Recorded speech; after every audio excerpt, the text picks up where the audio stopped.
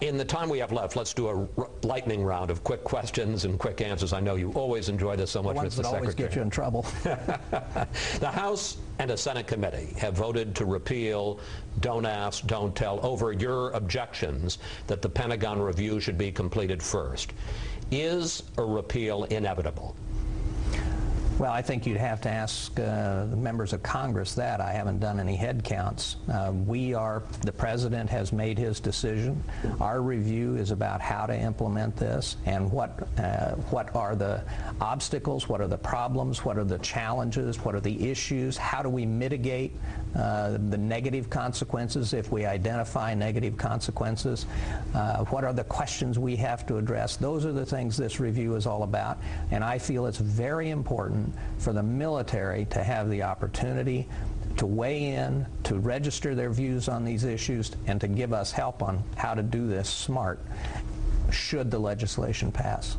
As part of your new drive to try to cut the budget for non-combat operations, has the President agreed to veto any bill that would include continued funding for the C-17 cargo plane or an alternative engine for the Joint Strike Fighter, even if that legislation also included repeal of Don't Ask, Don't Tell? Well, as I told the Senate Appropriations Committee, the Defense Subcommittee this week, it would be a very serious mistake to believe that the President would not veto a bill that has the C-17 or the alternative engine in it just because it had other provisions that the President and the administration want. Have you been given an assurance by the President that he will enforce his feelings, your feelings about the budget, even at the expense of social policy? Well, I think the White House has put out a very strong statement in support. I would also just say that I don't go way out on a limb without looking back to make sure nobody's back there with a saw. So you think that they'd veto the bill even with repeal of Don't Ask, Don't Tell? I think so.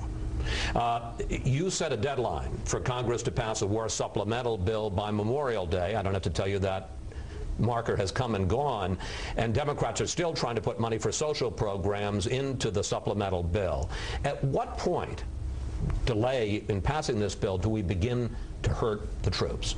Well, first of all, I didn't set a deadline. I wish I could set deadlines for the Congress, but that's just not the way the Constitution is written. But as I told the Congress this past week, we will have to start doing stupid things after the 4th of July recess in terms of planning for major disruptions if we don't have the supplemental by the 4th of July recess.